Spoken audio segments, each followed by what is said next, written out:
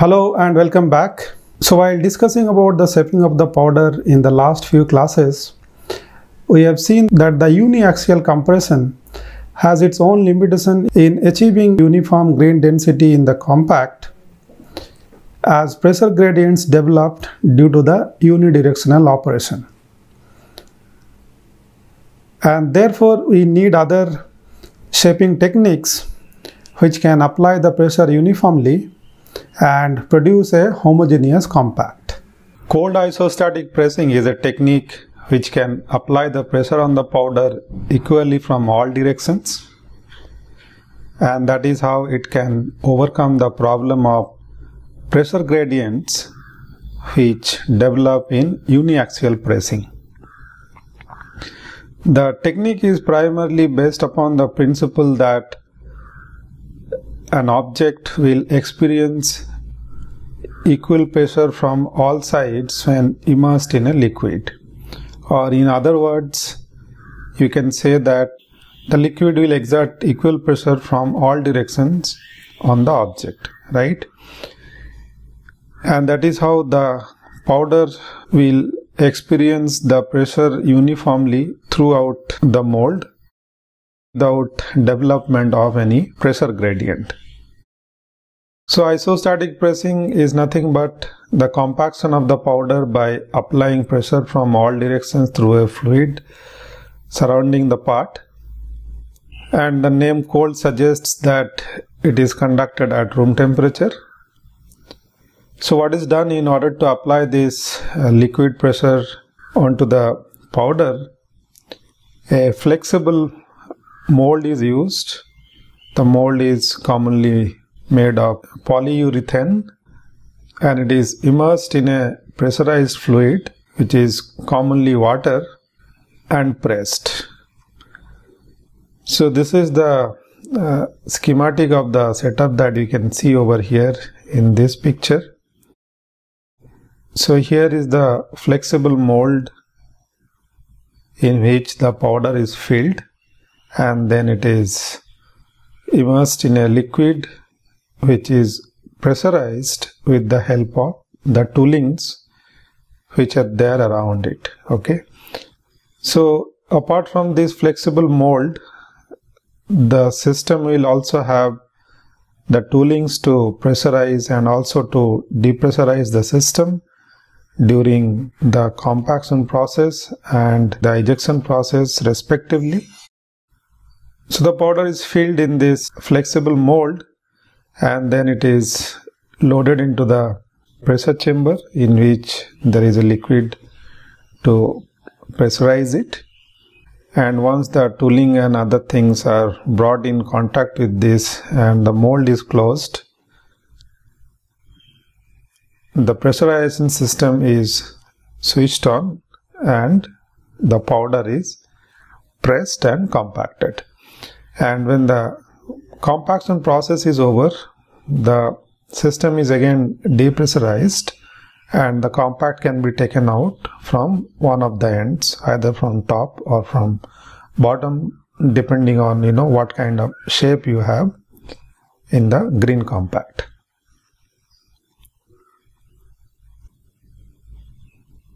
So here is a cross-sectional view of the pressure chamber or the pressure vessel of the cold isostatic pressing system. So here you can see different parts.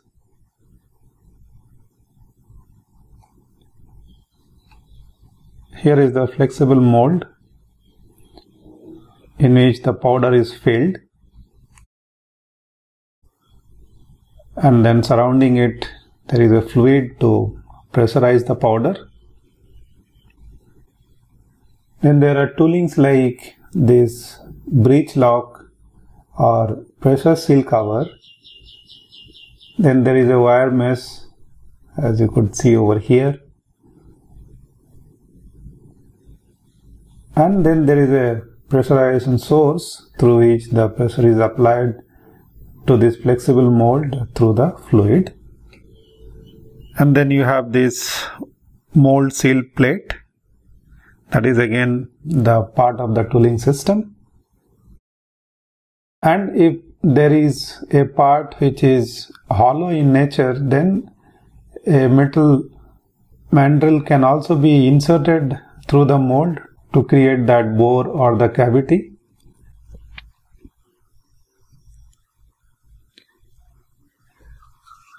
There are two types of cold isostatic pressing or SIP. One is wet bag and the other one is dry bag. In the wet bag method, the mold is removed and refilled after each pressure cycle. So here the same mold can be used again and again after each batch of compaction.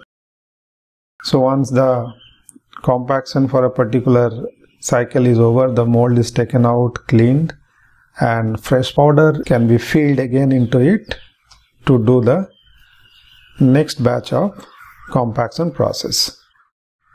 And this method is suitable for compaction of large and complex parts.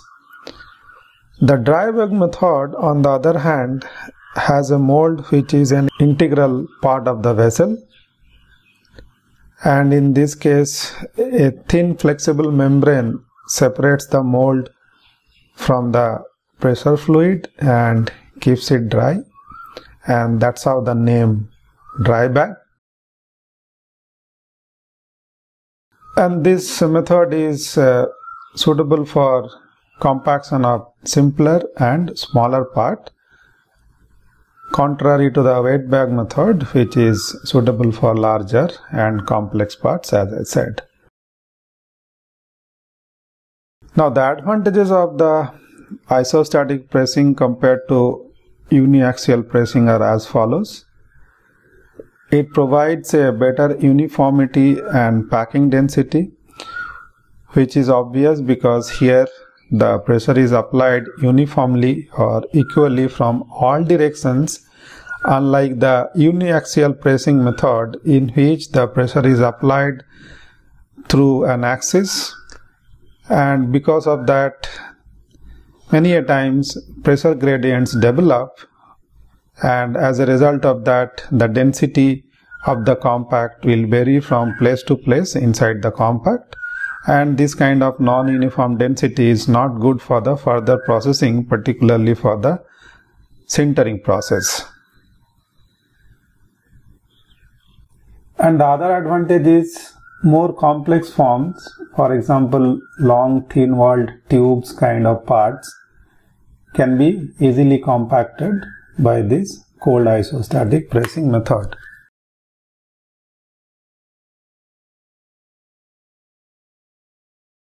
So this was about CIP or cold isostatic pressing, which can overcome the pressure gradient problem which is encountered in uniaxial pressing. Now there can be more complex shaped parts where it is all the more necessary to maintain the uniformity during the compaction process. So as you can see from this diagram, powder injection molding is a process which can handle complex shapes including 3D parts, and this is what we are going to discuss next.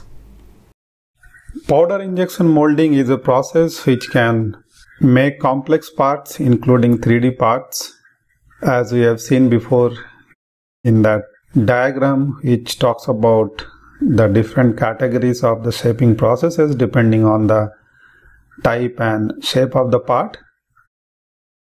Powder injection molding or PIM is the primary process for complex shapes, and this process basically consists of 3 steps.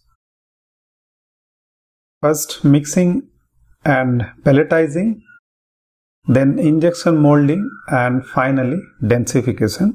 So these are the 3 steps of the process. The powder is first mixed properly and then pelletized. So mixing is done with the binder and then it is formed into small pellets which are loaded into the system for pressurizing this powder feed. So that's the molding process when it is actually being fed into a die cavity and pressurized and molded, and also densification is achieved during the process. The binder which is used here is a thermoplastic mix of polymer, wax, oil, lubricants and surfactants, and once it is mixed, the powder, it is pelletized into granules. So this is how the flowchart of the process is. You can see it from this particular diagram over here.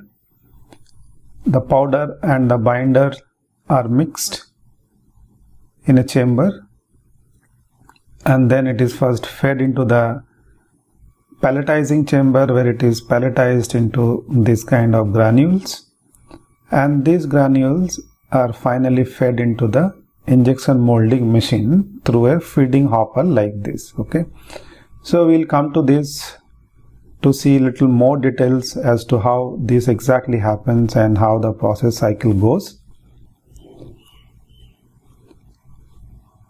The polymer which is mixed provides viscous flow to the mixture and aids the forming process, die filling and packing. Once the powder is molded and densified, the binder has to be removed, because if it is not removed, it will leave behind porosity when it is heated for sintering. The binder removal is done either by a solvent or by heating. So if you heat it to a particular temperature and hold it over there for a certain period of time, then the binder will slowly evaporate out of the compact, and then it will be ready for the next step, which is the sintering process for fully densifying it.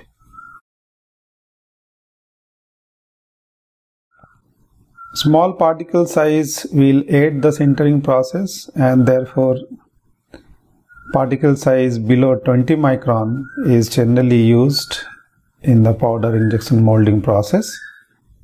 So if you look at this flowchart again, these pellets are fed into the injection molding chamber, and then it is finally fed into this die cavity where the mixture is pressurized and densified. And once this green compact is removed from the die, then it goes through this debinding process or the binder removal process, as we talked about, and after that it finally goes for the sintering process where the final densification occurs.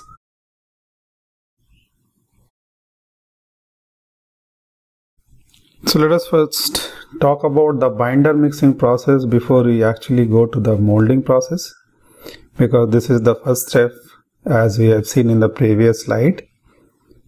The binder basically is a thermoplastic polymer.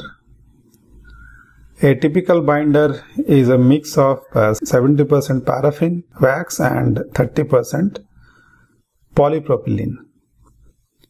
And the amount of binder should be sufficient to fill the interparticle voids.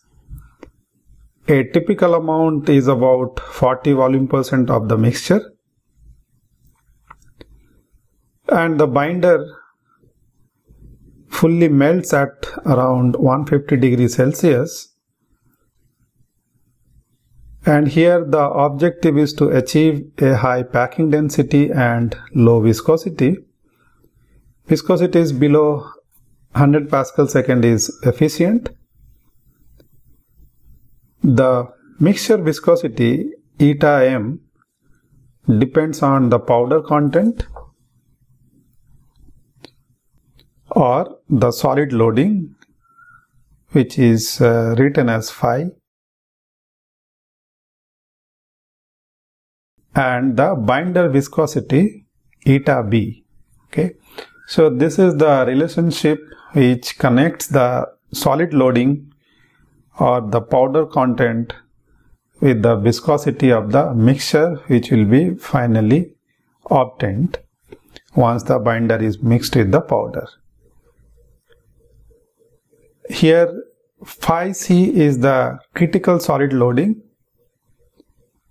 which corresponds to peak in the mixture density and the point where the mixture viscosity approaches infinity, right? So that is how this critical solid loading is defined.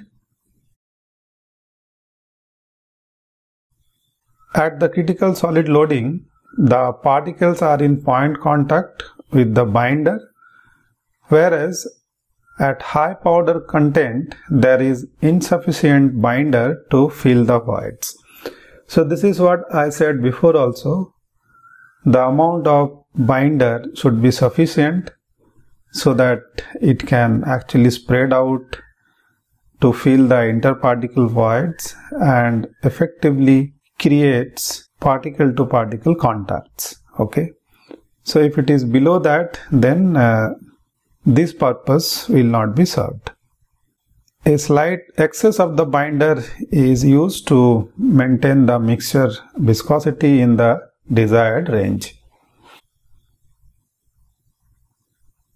So that was about the mixing process.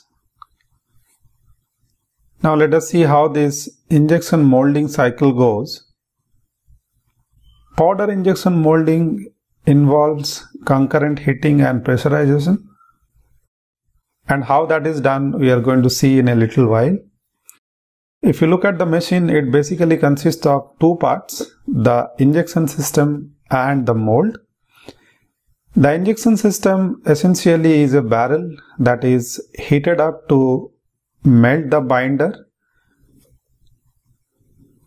So this is where you have the injection system, this part over here on the right of this machine, which basically has this barrel over here, and apart from that it has a plunger or a reciprocating screw which is over here to pressurize and inject the slurry into the die cavity.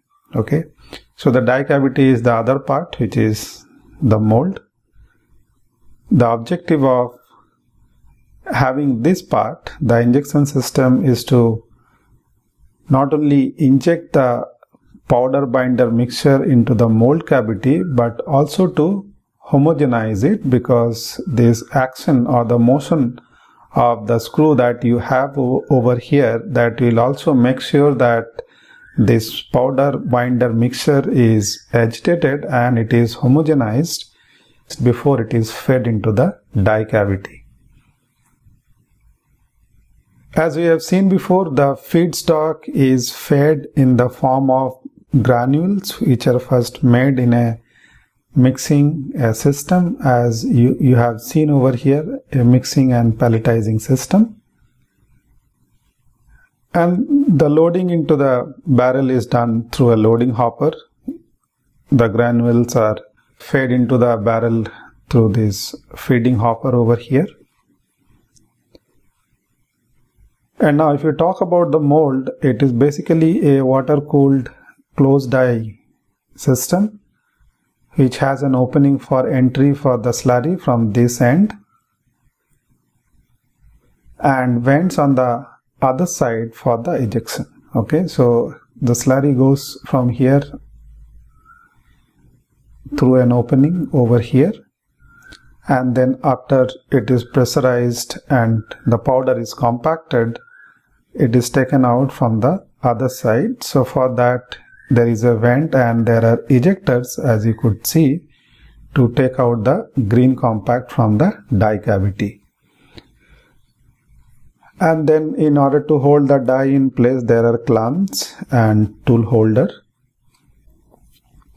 And here are the heaters which are used to heat this powder binder mixture in order to melt the binder so that it becomes fluid enough to go into this mold cavity, and that fluid also helps in the compaction and the packing of the powder particles when they are pressurized.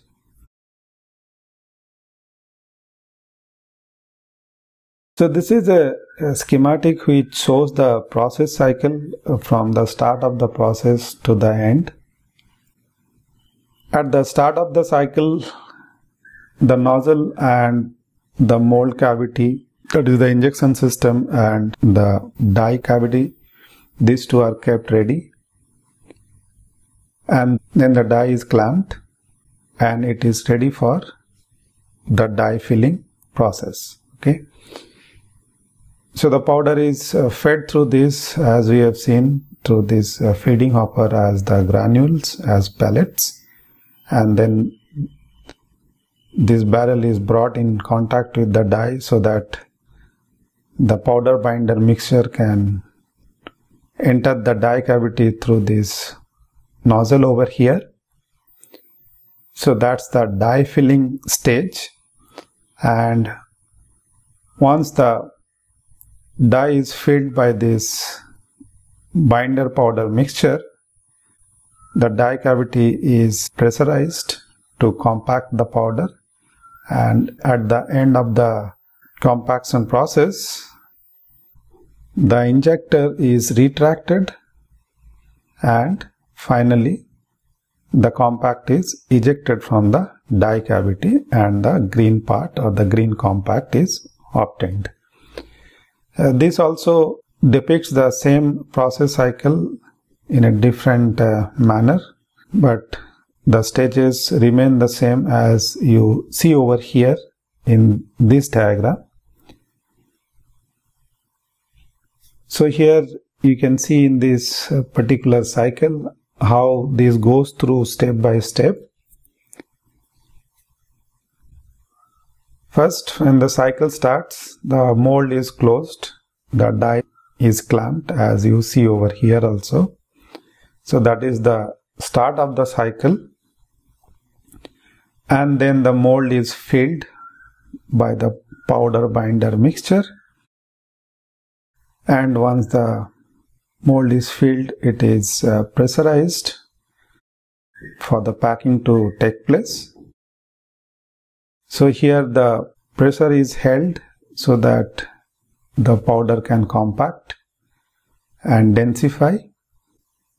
So at this stage, when the pressure is held, or at this pressure hold period, the gates are frozen and no more powder binder mixture enters the mold cavity. So at the end of the pressurization cycle, there is a free cooling where plasticating and some recovery happens, and then after that, once it is cooled down, the injector is retracted and the compact is ejected from the mold. So that's when the cycle ends with the final step, which is the mold ejection process. And then it is again ready for the next cycle and starts again from the same process of mold closing and going through the other steps one by one as we have discussed. Okay, so this is how batch by batch the powder can be compacted going through this PIM cycle.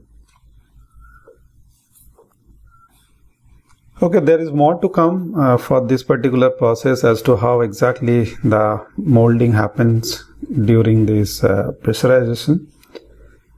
But for this particular class, this is all I have. But before we finish it, let us take a moment to summarize it. So in this lecture, we first talked about the isostatic pressing, which is pressing a powder compact from all directions with equal pressure. This is to overcome the unequal pressurization that happens in uniaxial pressing, which also leads to pressure gradient in the compact during the pressing process, and that in turn leads to density gradients, which is not good for the powder metallurgy process as such, as far as the dimensional tolerances and the sintering process of the compact are concerned. So here a liquid is used to apply the pressure on the powder from all sides uniformly, and in order to do that, this kind of flexible molds are used, which are immersed in a fluid which is being pressurized. And there are two varieties of this cold isostatic pressing. One is the wet bag process and another is the dry bag process. Wet bag process primarily used for compaction of large and complex parts, whereas the dry bag method is suitable for compaction of simpler and smaller parts. Then today we have started this process called powder injection molding. This is a very suitable process for making complex shapes. The process primarily consists of 3 steps: mixing and pelletizing, injection molding, and densification.